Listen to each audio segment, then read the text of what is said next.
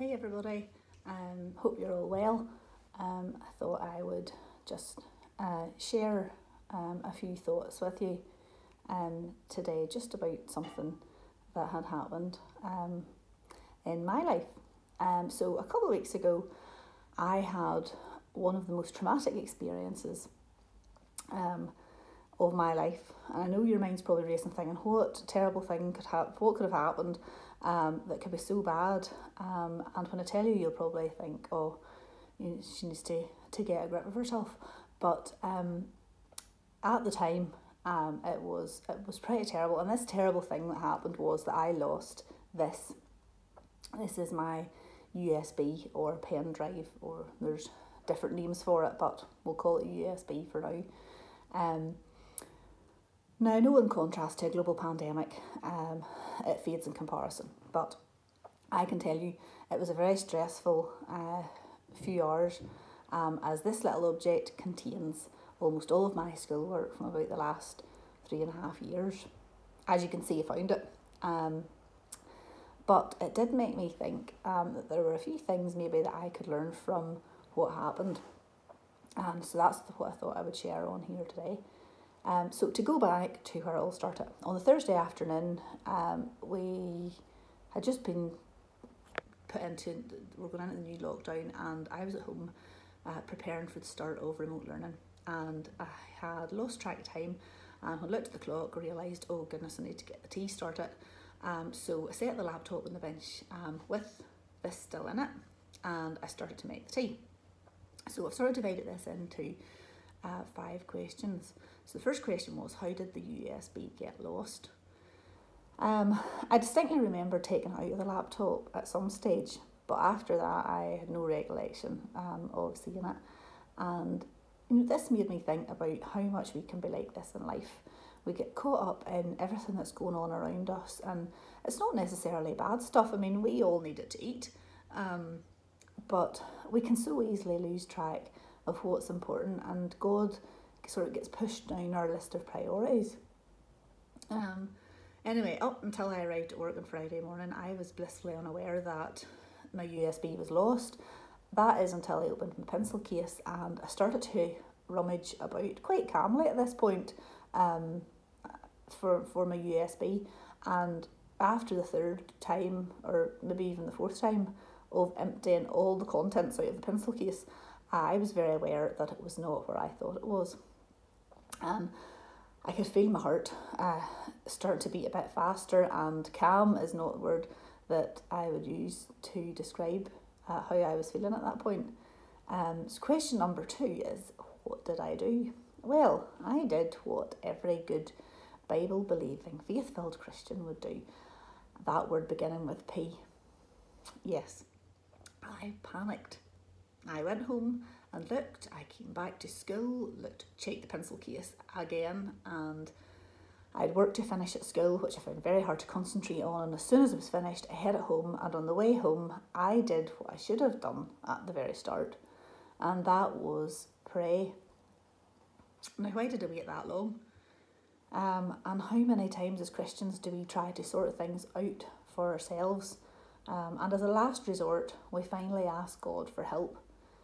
The Bible tells us in Philippians 4:6, do not be anxious about anything, but in everything, even the small things, by prayer and petition, with thanksgiving, present your requests to God. And there was a lot in that verse that could have helped me that day if I had put it into practice. Question 3 and 4 sort of go together, I suppose. They are, where did I find it, and what was my reaction?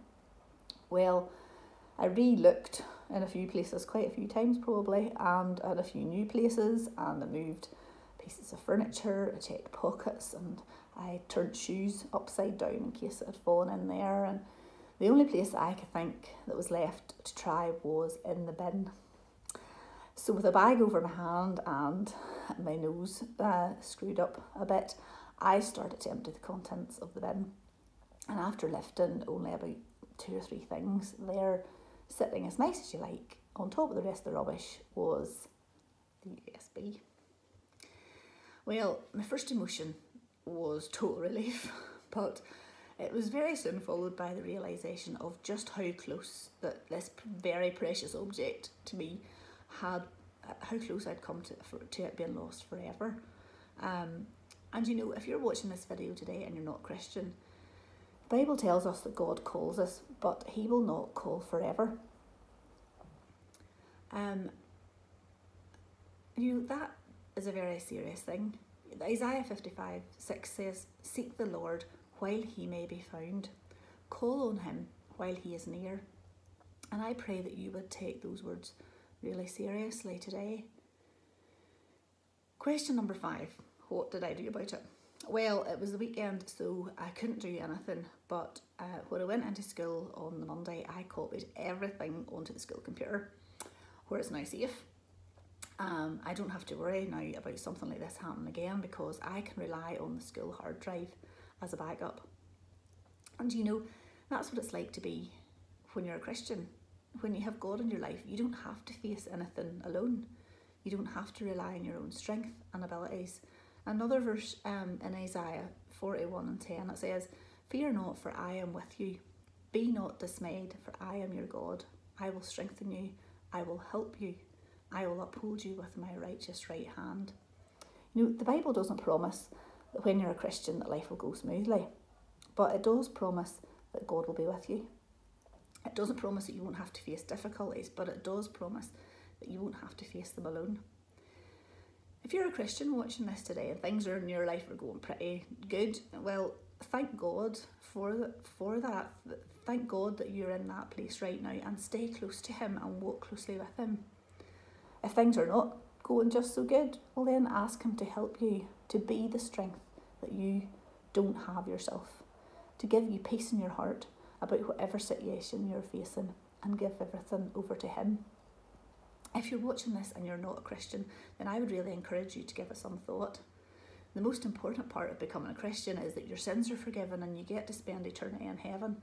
But as part of that decision, you gain a friend who will never leave you or forsake you, and that's a pretty good deal.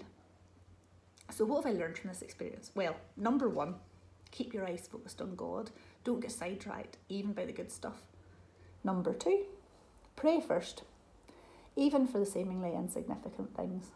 Number 3, don't let something as valuable and precious as God end up in the rubbish heap, like my USB did. And number 4, give your life totally and completely over to him. He's the most dependable person you will ever meet, and he will never let you down.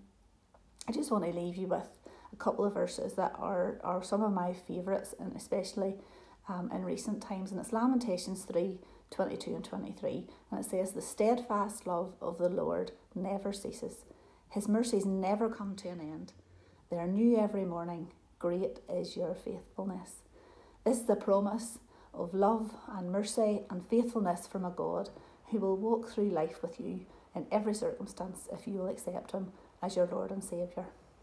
I hope you've got something out of what I've shared today, and whatever you're doing, enjoy the rest of your day. Stay safe. God bless.